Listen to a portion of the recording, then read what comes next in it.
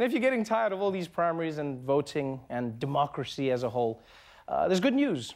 There's an alternative. Fascism. Yeah. You know, it's a word I've heard my whole life, but I didn't really know what it was. So the other day, I did some in-depth research by Googling it at a stoplight. And I found a list of... That's not even me. I don't even know how they got that. I don't even know how they got that. And I found a list of some of the defining features of fascism, including a cult of action, a celebration of aggressive masculinity, an intolerance of criticism, a fear of outsiders, intense nationalism, and resentment at national humiliation. Now, it's hard to keep all those things in mind, but I've come up with a handy mnemonic device. You just listen to things said by Donald Trump.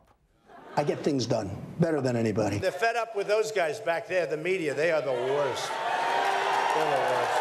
I could stand in the middle of Fifth Avenue and shoot somebody, and I wouldn't lose any voters. A total and complete shutdown of Muslims entering the United States. He's walking out like big high fives, smiling, laughing, like to punch him in the face, I'll tell you. We never win. We just don't win. We are going to make America great again. Oh, I'm myself. No, because it all lines up so perfectly, doesn't it? Yeah. It almost kind of stops being funny as you're watching it. I mean, don't get me wrong, it's still funny for me because I have a backup plan country, don't get me wrong. No, and you're all welcome to join, don't get me wrong. You're all welcome to join. And now, I'm not saying that Donald Trump is a fascist, but even just in the last few days, he's said and done some things that make it a pretty fascist week.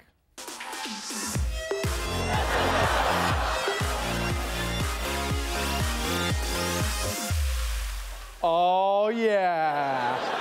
All right, I know you guys are all excited for Fascist Week 2016, so let's get right into it. Our first look from the House of Trump, a name that came up repeatedly this weekend, the Benito Mussolini. The Republican frontrunner was confronted with questions Sunday about retweeting a quote from fascist leader Benito Mussolini. Now, it reads, quote, "It is better to live one day as a lion than 100 years as a sheep." Now, to be fair, I don't blame Trump for retweeting a quote he didn't know was from the father of fascism, who was also Nazi Germany's greatest ally. I don't blame him for that. And I know I have to play devil's advocate here, you know, because that's not an obvious fascist quote. I mean, sure, it could be a fascist motto, but I'm sure it's also on the wall of every CrossFit gym in America, you know?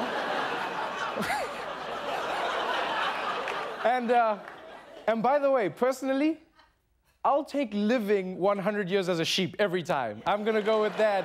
No, I mean, it's a really nice life. You chill in a field all day, you eat some grass, and you really like grass because you're a sheep. You're a sheep, you're just living your life. One day as a lion, you're just gonna be chasing down and killing things. It sounds exhausting. And then at the end of the day, you're gonna get killed by some dentist from Minnesota. Yeah, hashtag never forget. I'm going with sheep. But here's the thing. Once you do know that it's a Mussolini quote, then at that point, you should probably care. Do you like the quote? Did you know it was Mussolini? It's okay to know it's Mussolini. Look, Mussolini was Mussolini. It's okay to... It's a very good quote. It's a very interesting quote. And I know it. I saw it. I saw what... And I know who said it. But what difference does it make, whether it's Mussolini or somebody else? You want to be associated with a fascist? No, I want to be associated with interesting quotes. Well, you got your wish, Donald Trump. There were so many things happening in that interview. First of all, why does it take you so long to think? Do you want to be associated with fascists? Why is there an And then he goes, oh, it doesn't make a difference. What difference does it make who said it? It makes a huge difference. Take the phrase, take any phrase. If at first you don't succeed, try, and try again. Smart advice, right? Yeah. But did you know that that's a Hitler quote? Yeah. Well, it's not. But you see, for a second there, everyone in this room was like, oh no! I've said that to my child! It's everything. So Donald Trump isn't bothered by retweeting a quote from the man who invented fascism, but how about endorsing a key feature of fascism itself? You know, in America, if you're a journalist, you're protected from getting sued by politicians for reporting on them. And in that spirit, the House of Trump presents the next look: media censorship. One of the things I'm going to do if I win, I'm going to open up our libel laws so when they write purposely negative and horrible and false articles, we can sue them and win lots of money. We're going to open up those libel laws. Now, this is especially concerning because if this man had his way with libel laws, then the media would never be able to report on President Trump's shady business dealings or his dubious policies or the fact that he wants to bang his daughter. Oh, don't forget, Donald Trump wants to bang his daughter.